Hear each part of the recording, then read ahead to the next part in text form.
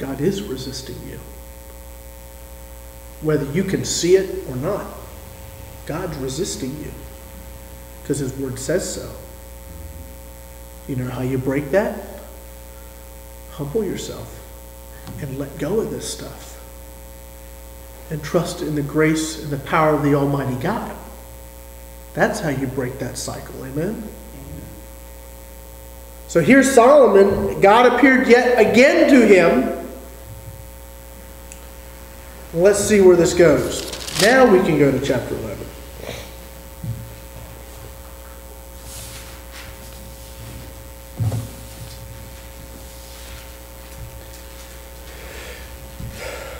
Verse 1, but. Usually when that starts out a sentence, it's probably going the wrong direction. But King Solomon loved many strange women, together with the daughter of Pharaoh, women of the Moabites and the Ammonites, Edomites, and Hittites. Just forgive my poor pronunciation. Of the nations concerning which the Lord had said unto the children of Israel, ye shall not go into them, neither shall they come in unto you, for surely they will turn away your heart after their gods. Solomon clave unto these in love. Let me just say, it wasn't the volume that was the problem. Although that probably presented enough of a problem of its own. But it was the choice. God said, don't do it. God said, don't do it. Don't do this. When they went into the land, he said, don't do this. God has warned Solomon twice already. Follow after my way, or else. He's appeared to him personally twice, saying, follow after me, not this way. If you don't follow after me, these are the consequences. And yet, what did Solomon do? His own way. There was a lot that I think God could have let slide.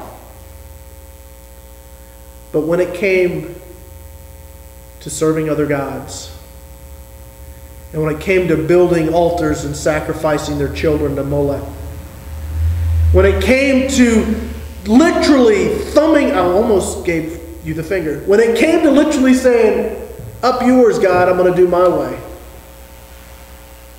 I think God had had enough. And all that privilege and all that wisdom and all that stuff that God had given to Solomon meant absolutely nothing when it came to Judgment Day. Why? Because he had disobeyed God. He had disobeyed God, and he brought an accursed thing into the house of Israel because he did not follow after God's word.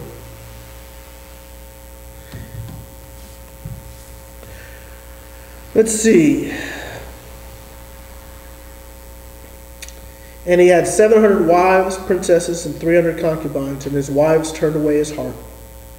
For it came to pass when Solomon was old that his wives turned away his heart after other gods, and his heart was not perfect with the Lord his God, as was the heart of David his father. For Solomon went after Ashtaroth, the goddess of the Zidonians, and after Milcom, the abomination of the Ammonites. And Solomon did evil in the sight of the Lord, and went not fully after the Lord as did David his father.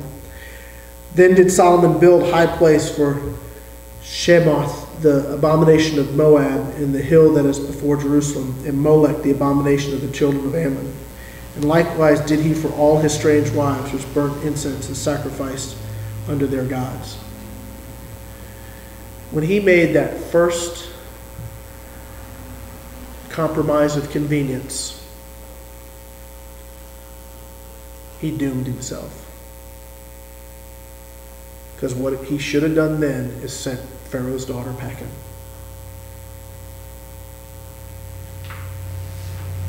You hear what I'm saying? When God shows up to you and tells you you're going the wrong way, don't think you can keep going that way. When God shows up and knocks on the door of your heart and says, hey, that's the wrong direction, buddy, you need to turn around. I don't care who you are. You better, by God, turn around. When God comes to you and says, hey, I don't like what you're doing, don't think you can keep going without facing his judgment.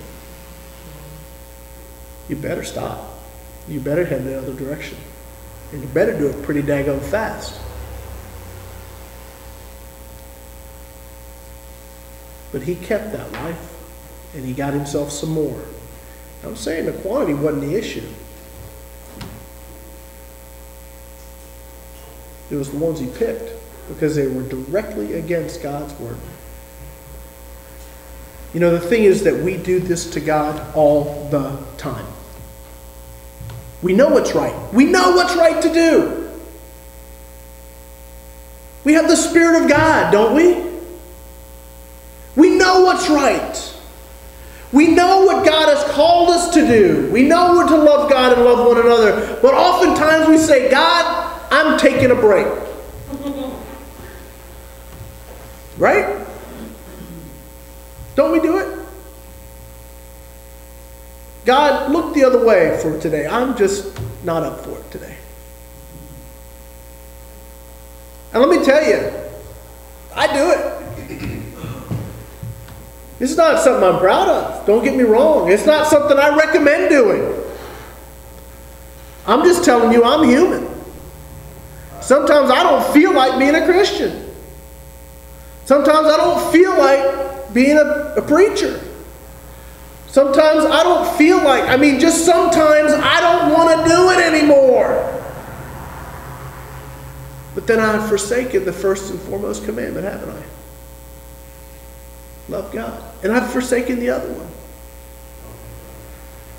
Right? Love you all as God loved y'all.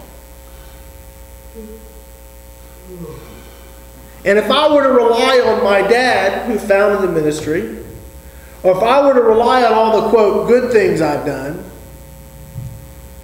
I would be measuring myself by all the wrong things. Do you hear what I'm saying? Because just as quick as God can grant blessings and deliverance, you can call his judgment on your life as well. The Old Testament says in the day that a righteous man turns from his righteousness, what? All of his righteousness is forgotten. See, but God's also very fair. He says in the day that a wicked man turns from his wickedness, all his wickedness is forgotten. Gone. Colossians says he's blotted out the handwriting of ordinances that were against us, right, Paul? That's right. Love that scripture. Love that scripture. The document of indictment. Yeah. It's gone. Gone. Gone. The grand jury turned in a blank sheet. The evidence room got lost. Yay! That's what I'm praying for. Verse 9. And the Lord was angry with Solomon because his heart was turned from the Lord God of Israel, which had appeared unto him twice. That's the verse that struck me when I was going. I actually rewound it and said, what? Rewound it again. What? Rewound it again. Really? Yeah. Verse 9. And the Lord was very angry with Solomon because his heart was turned from the Lord God of Israel, which had appeared unto him twice, and had commanded him concerning this thing. See, the Lord had addressed this with Solomon. Right? He'd addressed it with him. And Solomon didn't hear it. With all the privilege